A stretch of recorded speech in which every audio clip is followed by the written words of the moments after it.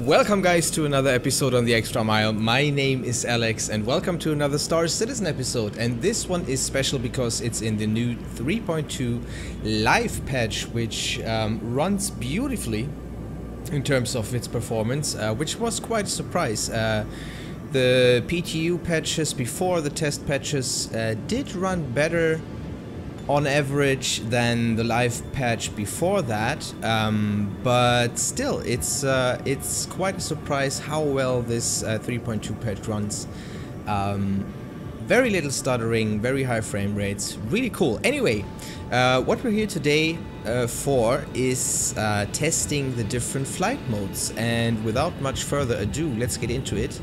I have recently done a video about the Comstab system and what that does when you turn it off, but I thought it might make sense to cover all of the available flight assists that we have. So, as you can see in the HUD on the bottom right there, you have 4 different things that are currently turned on. Coupled mode is turned on, then we have GSafe, then we have Comstab, and then we have ESP. And we will go through all of those. Let's start with decoupled mode, which I'm really curious about because I have never tried decoupled mode. So what that does is, as you can see, we are still flying in our original direction, which is this way. But now, for example, let's say someone is behind me that I want to kill quickly. So I can turn around in decoupled mode without losing my initial trajectory. Let's try that again with decoupled mode off. So when I turn around now,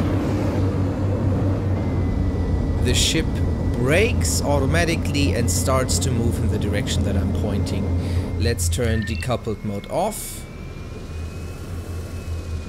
And again, we can just turn around and strafe our targets. So that's pretty useful. So another thing that decoupled mode apparently is really great for is landing.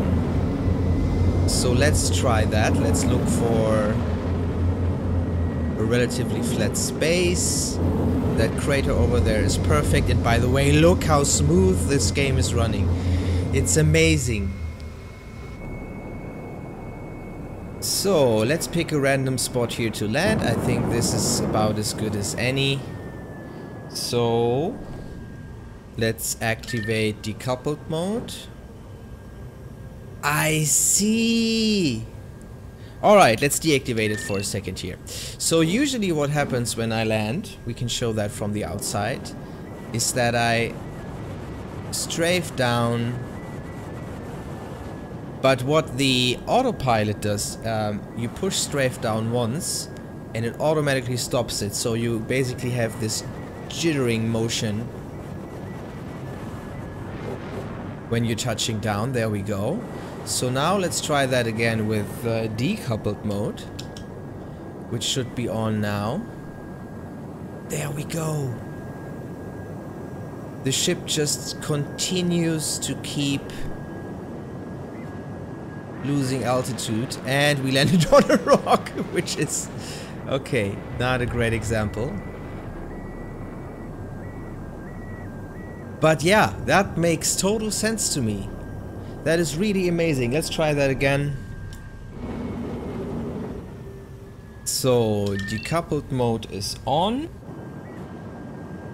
There we go. We just give it one impulse.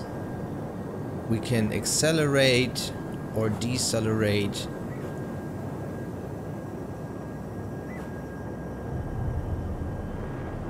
Oh, that's amazing! That's so much better. That's so much better for landings. That's awesome. Alright. We learned something today, guys. Isn't that amazing? Alright, on to the next one.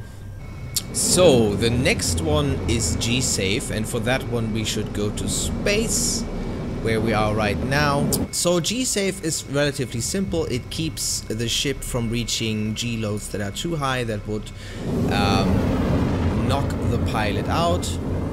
I'm not sure if we will be able to reach those G loads with the Aurora and with Comstab on, which we get to next, which does something similar but not quite the same. But anyway, let's accelerate.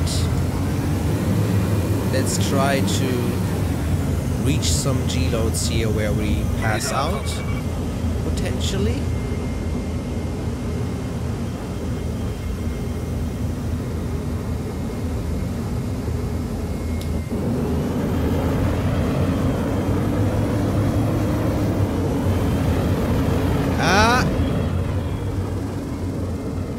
Almost! But that was a little bit too much already. So you can see that we were very, very close to blacking out there. So let's try, actually let's try the same with GSafe on.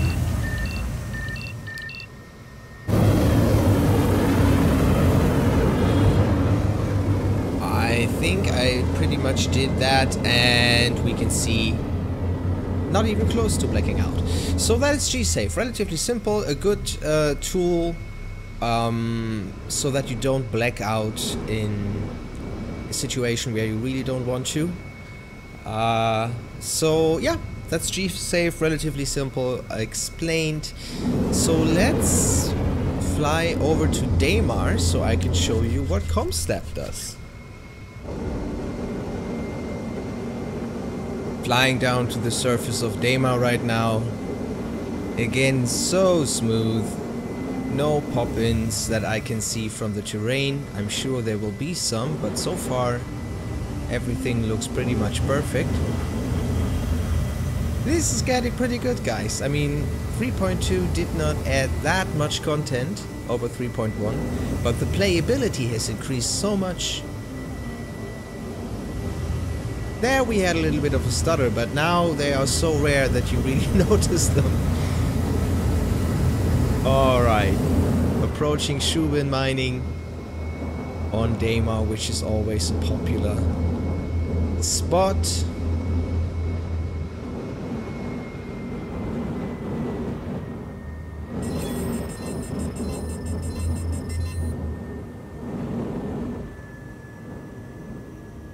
Let's say hello to the guy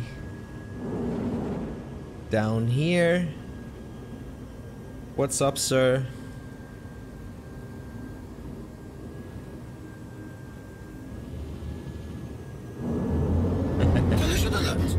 Okay, so Comstab, this is my favorite one. We will try to find some canyons here to fly through. So what Comstab does when I want to fly a tight left-hand turn around these rocks here, watch the speed gauge. It plummets to about 40 meters per second, 30 meters per second, so we can make the turn. So the flight computer automatically calculates everything and says, alright, if you want to make this turn, then we have to slow down to that speed to make it. Which again is a sensible thing to do. It is certainly safe. You don't just strafe out of the corner, so to speak, slide out of it without having any control over the ship. Everything is safe, but it's also a little bit boring. Again, we're basically coming to a standstill during the tight turn here. So now what we want to do is turn Comstab off, which we have just done. Now let's use the same rock pile here to turn around. And as you can see, the ship does not slow down on its own and basically starts to slide a little bit. So Comstab really is similar to stability control in the car. It just enables you to have a little bit more fun with the ship, and since we have such great frame rates right now, let's... Ooh, thrusters overheating, that's interesting.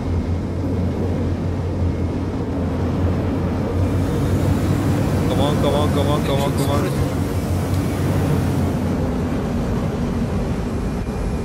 Uh-oh. My engines are off. Now they're back. Ooh, that was interesting.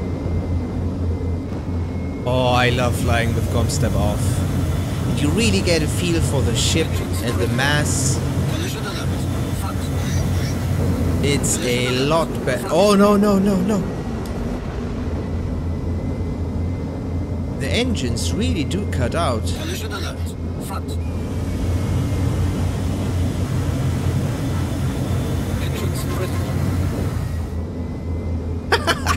That's pretty awesome, actually. Now, let's turn Comstab back on. And the difference is immediately noticeable. Not fun. So, that's Comstab, one of the best ones to turn off. And now we will deal with ESP, which I believe stands for Enhanced Stick Precision, which basically helps you aim with the HOTAS. So let's look for someone to fight and give that a try. Okay, we're here at one of the common race, and I did not find any pirates, but I did find a Crusader security ship. So we will attack that. We will go for the M50 there, because this will be, yeah, this won't be good. But yeah, it should give us enough time to check out what ESP does, if it's actually helpful. So let's get our power to the shields and weapons here. Alright. So, Crusader security, you are on. So we will start with, let's start with ESP off, actually. Let's start with ESP off, actually. So now it's off.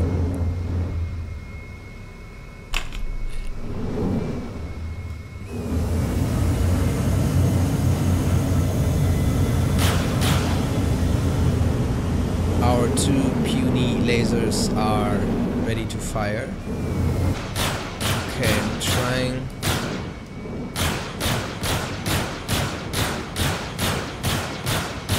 To hit the ship.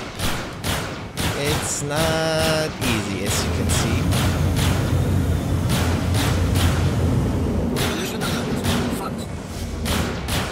Come on. Come on. Oh, come on. He's right there.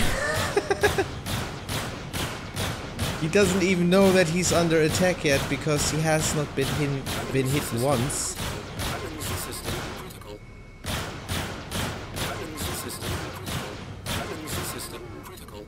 Okay, so let's get a little bit closer. Let's give this one more shot before we switch ESP on.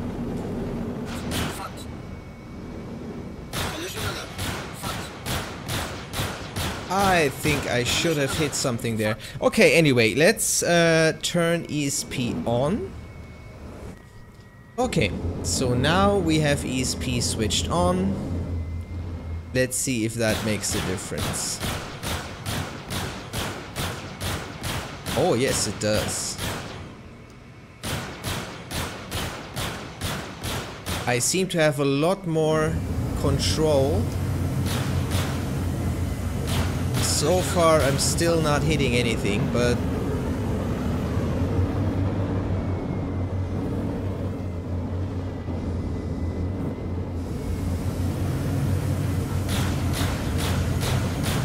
yes, it's a lot easier to stay on target. Okay, let's see if we can...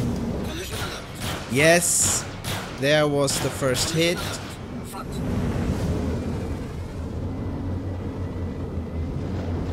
And he's firing back.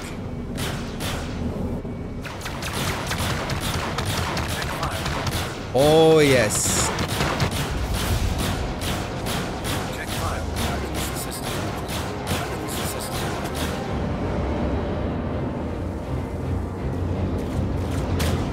Come on, come on.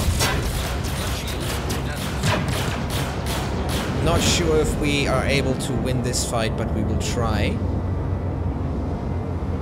What I can say is that ESP definitely makes a huge difference.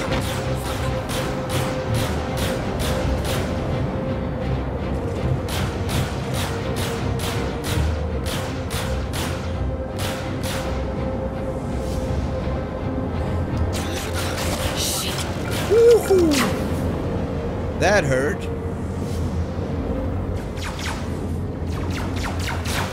Uh-oh. We will be dead in a second here. But yeah, ESP, definitely a great thing. Big help. Ouch.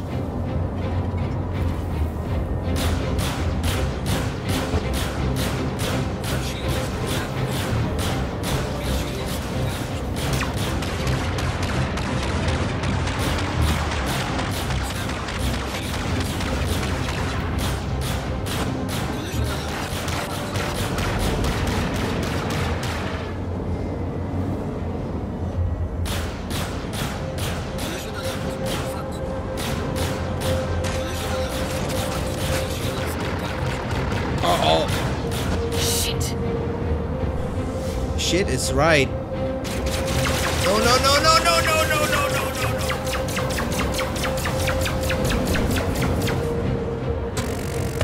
Oh, and a beautiful, smooth explosion towards the end.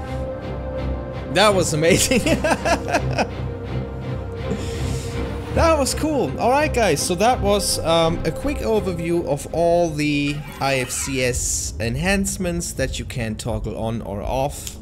I hope you enjoyed this quick explanation. I hope you enjoyed the video, and I certainly am enjoying this build.